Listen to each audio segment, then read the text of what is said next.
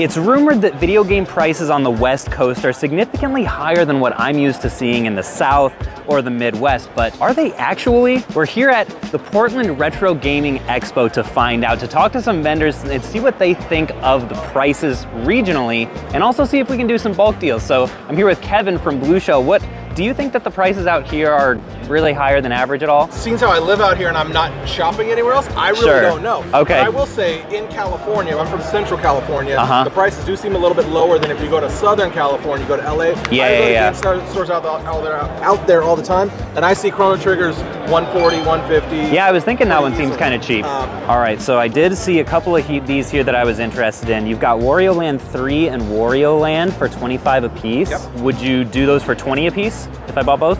Sure. Appreciate that. Only because it's you. Thanks so much. Yeah, and only because the camera's rolling, right? All right, I'm on the hunt mostly for like AAA stuff today. Do you guys, looks like we've got this one I may actually be interested in. Maybe both of these. Would you do 20 a piece on these? Yeah. Okay, sweet. You got a little bit of wiggle room on most stuff? Yeah. What's your general pricing strategy when it comes to, like, do you do conventions like this very much? Yeah, this okay. is my second time here. I usually like to go a little under price charting, so. A little underpriced charting, you said? Okay. Do you feel like that's kind of the general like regional trend, or do you see some places that are more expensive than others? I see other people like going higher just because it's like a convention. Okay, yeah, a little convention tax. Okay, yeah, stay competitive. I like that. How about this guy? Would you go 70? 75. 75. I'll do 75 on that. And then this guy, I believe I could be at 25. Is that fair? Was that 30 right now? Yeah. Cool. I think that probably should do it for me. Appreciate it. Yeah, for sure. Thanks. All right, so folks, I'm here at the booth of Elliot from Game Tower, a video game store in Los Angeles. Give it to me straight. Are video games more expensive in California, do you think? Yes, I would definitely say so. Okay, and why do you say that? Well, to start off, I would say like sales tax is already high in California. I think we already beat New York, you know, so I believe we are the most expensive. The sales state. Tax on its own is going to bump things higher. Exactly, yeah. and that causes inflation, right? You know? Okay. So whenever you buy something, it's actually the higher price. So whatever the base price is, the sales tax is also. I kind of would expect it as well, just because in California, for the most part, a lot of stuff's more expensive. Yeah. So you wouldn't think video games would necessarily be an exception. Yeah. Do you like ever have people coming into the store and being like, oh, it's only going for this much on price charting or eBay or whatever, and like, how do you respond to that? Yeah, so we do get like a lot of like price comparison to other sources out there. We do our absolute best where if someone did try to make an offer, well we'll come down a bit because we get it, inflation. Sure. But on we also buy the stuff high too. So yeah, you're paying the best prices. There are certain things that we can lower the price. There's certain things we got to stay firm. So it just really depends on all the items. But we do our absolute best. And does it help as well? Like if someone's buying a good amount of stuff? Yeah. Does that help with the discounts as well? Yeah, because like we do the bundle deal. Like anywhere you go, the more you buy, the more the discounts you get. For sure. Awesome. Well, I appreciate the insight, man. Thanks a bunch. Yeah, appreciate it. Hopefully sealed, dude. What? Yeah, bro. Whoa, that's crazy. And this is not a common colorway either. Wow. Yeah, that is, I'm scared to even touch those. So folks, I have to say, so far, I have not noticed a significant difference between this show and like other shows that I've been to. Maybe a few vendors here and there that have more of like West Coast pricing, but for the most part, pretty much everyone I've talked to has been willing to work with me, so I'm optimistic we can make some more deals. You had 200 on this guy. Does it have a charger, do you know? Yes. Would you go 170? From 200? Sounds good to me. Appreciate it, thank you. Anything else here that I saw the handhelds in here. I don't think that I can make a play on these ones. Would you do this for 15 instead of 18? I would. It doesn't have the manual. That's all right for this one. Okay. You guys cool if I shoot you some offers on some of these? The silver one here for 90, if that's in good shape, I could do 80. Could be in the middle. 85. 85 is where you'd have to be. I might not be close enough on that. What about this Onyx one? Is that like in good shape and everything? It's priced a little lower. I can knock 5 off of that. Okay. I'll go ahead and I'll do the 75 on that one. What about Mario Kart 64? Probably pass on that, but I think I can do this for 5. That's a solid deal. And then I don't know if this is interesting to you at all. I've been paying $75 on 2DSs, so any of those that you would want to sell, if they are parental lock free at that price, I could do. Tomorrow I would do that. Tomorrow come back. Okay, yeah, that's cool. And tell me about, like, do you guys have any general like pricing strategy? I've been asking people because sometimes people think that games tend to be a lot more expensive on the West Coast. Do you get the same sense at all, or do you think it's pretty much the same? I don't know. I haven't been to many other conventions. Okay, so hard to compare. Yeah, hard to compare. Yeah, for the most part, from what I've seen, they seem pretty comparable. I haven't noticed any huge differences. Those Superstar Sagas, if I bought both, would you do 28 a piece? Yeah, I can do that. From 32? Okay, cool. Well, I'll do those and these then. I appreciate it. Thank you. All right, so folks, couple solid little pickups there. When I'm dealing with vendors, I'm really only looking for like 20 to 30% margins or so.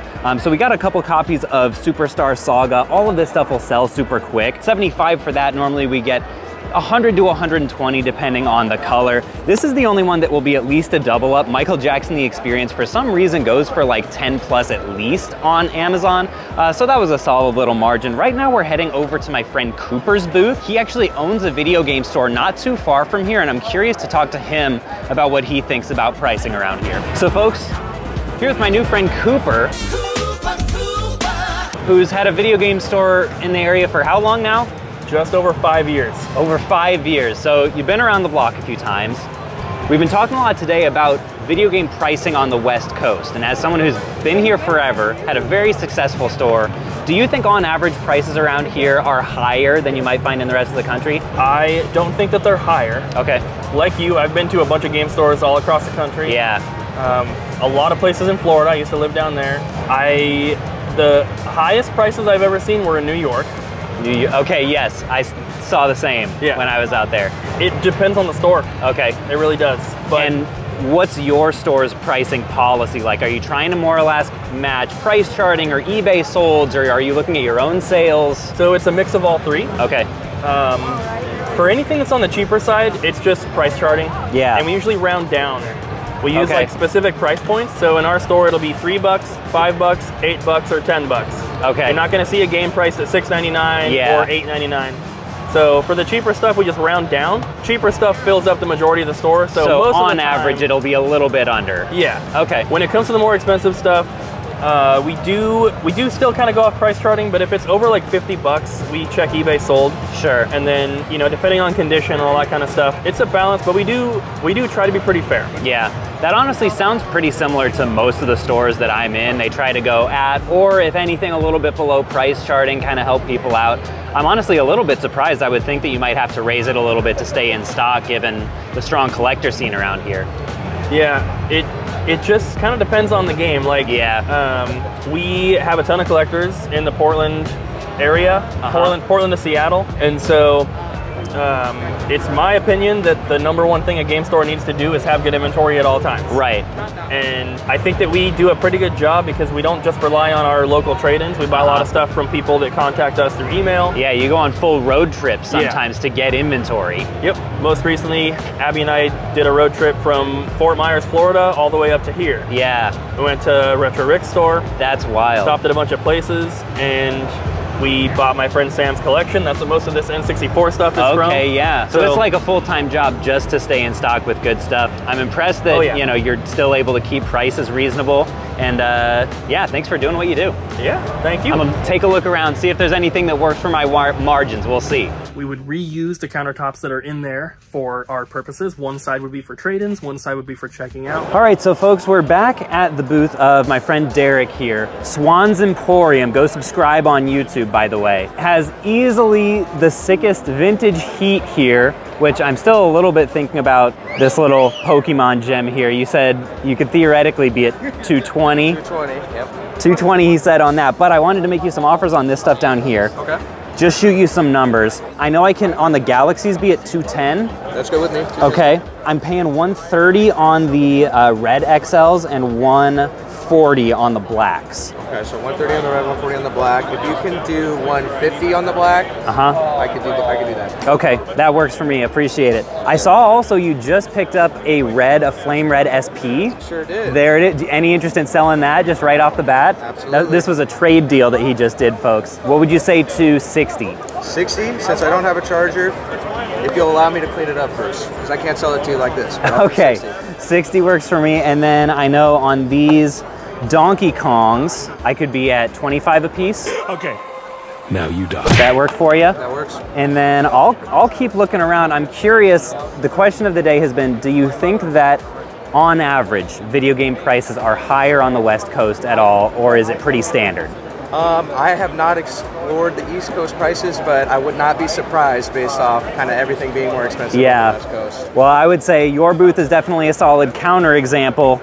Great deals all around to be had. And folks, honestly, I would say the fact that every single booth today not only has had reasonable prices, but also has been willing to negotiate with us, I think we can officially say that the West Coast pricing myth is busted.